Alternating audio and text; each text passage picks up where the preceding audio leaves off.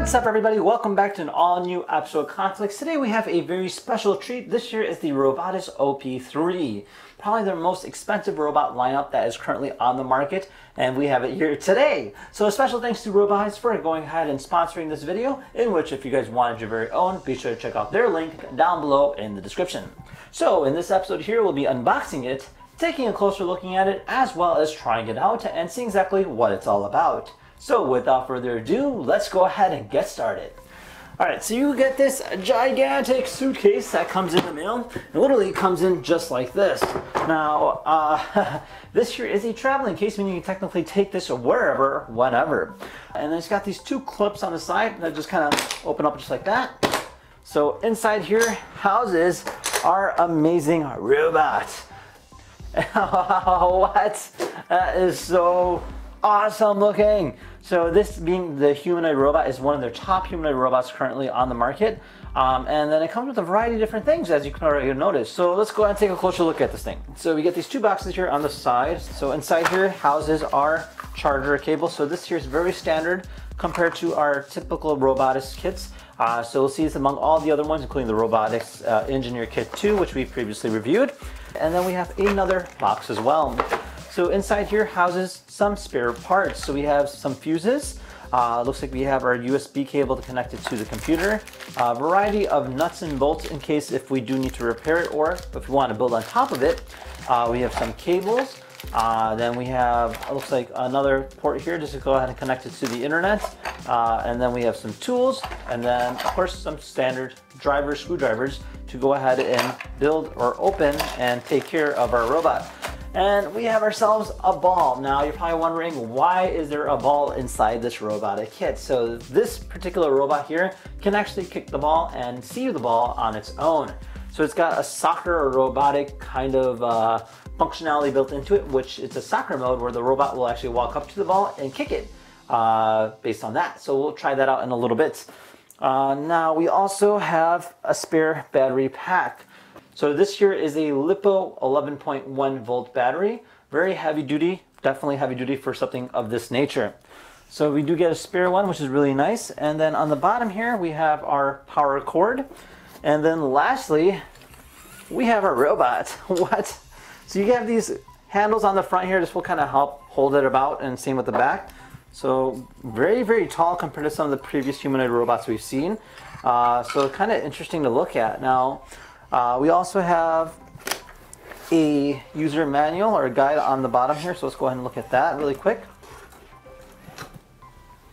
So we'll just set them down just like that. Okay, so we also have ourselves a manual. This here is like more like a quick start guide, or like a book, to be honest. So this here is Robotics OP3, introduction, basic operations, programming guide, stuff of that nature. So we get ourselves a fully assembled OP3, which is not really something we really see with Robotics, that this robot is already built to begin with. We get 3 different battery packs, that's really nice. Then we get a battery charger, a power cord, Ethernet cable, wrenches, spare cables, spare parts, spare bolts, the ball, the USB thumb drive. We have our fuse and hard case, and a quick start guide. Alright, so we're all set and ready to go. So there's an on-off switch here on the back, which will go ahead and boot up the robot. It does take some time, so just keep that in mind. You'll get a blue LED here on the front, indicating that we're all ready to go. Now, there's 3 current different programs that are currently built in this particular robot without any programming, as it is a demo mode. And we're going to go ahead and showcase that just right now. Now, obviously, we have 4 different buttons on the back here, so we have different modes. Autonomous soccer mode, vision processing mode, interactive motion mode. So for now, we'll go ahead and show the interactive motion mode, which will technically demonstrate the robot's capabilities in terms of movements and fluid-like motions. So we're going to go ahead and hit start. Start motion demonstration. Thank you.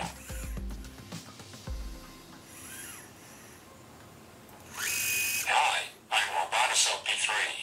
I was born in 2000 as an open source project funded by NSF.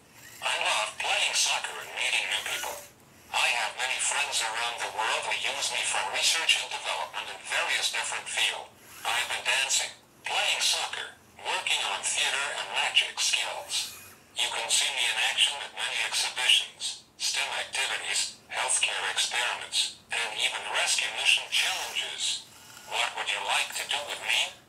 I want to learn new things and help other people in need to make a better world for everyone. Let's explore the world together. Wow. So these here are some of the program motions, including like wave, hi, goodbye. Clap, please. This here's a clap. So you can see the fluid-like motions. Whoops. So very like natural, very humanistic. Bye-bye. And then there's bye-bye. Thank you. And a little bow. So kind of gives you an idea exactly what that's about. You can see all the 20 different servos kind of like have a nice fluid movement, which is really nice to see, especially in a robot of this nature. So we're going to go ahead and click on mode. Demonstration ready mode. Autonomous soccer mode. Vision processing mode. So this here is vision processing mode. Start vision processing demonstration. So the robot is now currently looking for a face. So we're going to just kind of rotate it about just like this here. And we'll stand out just about this far away and see if it can pick up on my face. There we go. And there'll be a white LED indicating that it detects your face. So you want to stand about like this far. There you go. And with that white LED that's currently indicated on the front of the robot, you can see the robot is tracking my face as it rotates its head based on me. So it's kind of cool to see how that all plays out. So the light did go away, meaning it's not able to track me right now. So we're gonna go ahead and just kind of rotate it. I think it might be just a light that's bothering it. So let's try that again. Okay. All right, so it sees me. And you'll notice that it's following my face. That's really cool. So you can technically use this for a lot of different things. So you can essentially count how many people walk past it. You can do like interaction with it, so like wave at you and stuff of that nature, which is really cool to see exactly how this robot functions. So that is that mode. So I'm gonna go ahead and hit start. Demonstration ready mode. All right, we're gonna go and try out the soccer mode next. So this one here is actually kind of fun. Autonomous soccer mode. And let's start. Soccer demonstration. So this robot will start walking around, looking for a ball. You can see how it's kind of scanning the perimeter. Let's say if I put the ball right over here, it will move towards the ball. Oops. And it'll position itself and it'll kick it, just like that. So that is really awesome. So we'll continue moving again until it sees the ball. So we'll put the ball right over here. And it'll kick. So, kind of get an idea how that works out. So let's. That is so awesome. All right, I'll pause it. All right, so for this challenge here, we're gonna go ahead and try the Robotics Engineering Kit 2 against the soccer mode and see if this actually works out quite well. All right, so it's looking for the ball. It sees the ball. Oh, he blocked it. So you can see that he's going towards the ball again. Oh!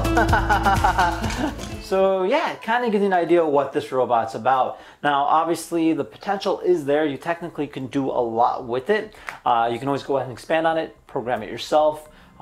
Do a variation of things. You can technically even build your own 3D body panels for it to give it a little bit more personal look. And yeah, it's actually a great foundation of a robot. Now, obviously, there is a lot of details that we can technically go into, but for the demonstration of this particular robot, it kind of gives you functionality of what it is outside of the box. Now, if you guys had any questions about the OP3, feel free to comment down below. Otherwise, thank you again to the good folks over at Robotics for sending over this product to review. And with that being said, we'll see you guys next time. Take care now. Bye-bye.